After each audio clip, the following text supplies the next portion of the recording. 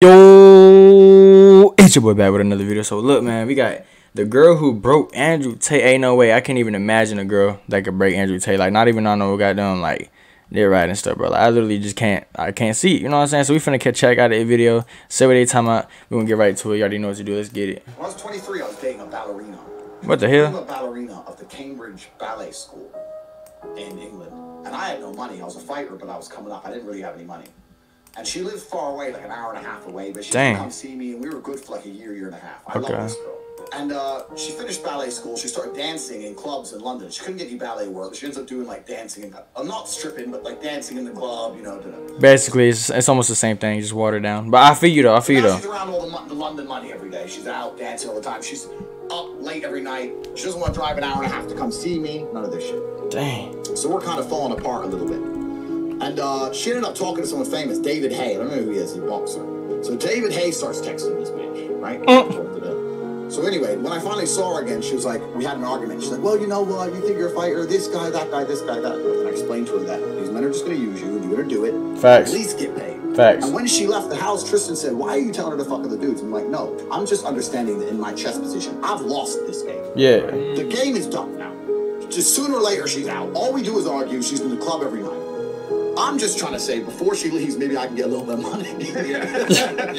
But it's the queen sacrifice. I ain't gonna lie, that is pretty smart. I ain't gonna cap. But look, if your girl like going to the club by herself with her friends, and it's an all the time thing, bro, cut off, bro. I ain't gonna cap, bro. Hell nah, bro.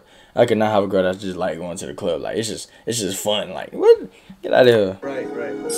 We broke up 3 months later. But that's kind of the analogy you have to be able to apply to life. Sometimes chicks gotta go. Yeah. Sometimes they have to go to save the king. And too many dudes, most of the time, men truly lose at life because they've attached themselves to a queen and they won't let her up. They won't sacrifice her. No matter what, I promised I'm going to stick by you. This, our marriage vows, no matter what. And they just stay on that sinking ship, but she eventually leaves her death. Damn. It's sad to see, but men keep doing it. I have walked away from women I loved with all my heart. And women I missed for months.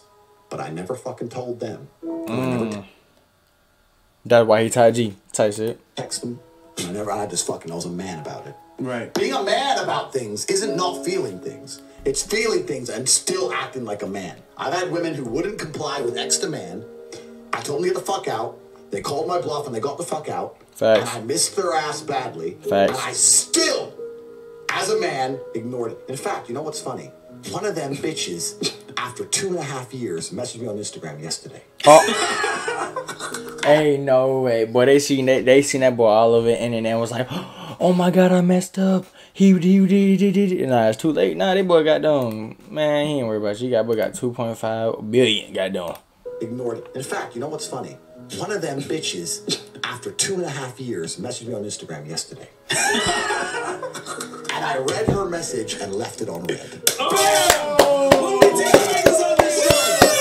Oh yeah, that's all I need. That's all I need to hear. Hey, look, and I paused it right at 222. That's how you know it was an OG message. That boy said, and then left her on red. Hey, that's some real nigga shit, bro. It take a lot to leave it on red. Like, a lot of people just love to reply, or they feel they need to reply.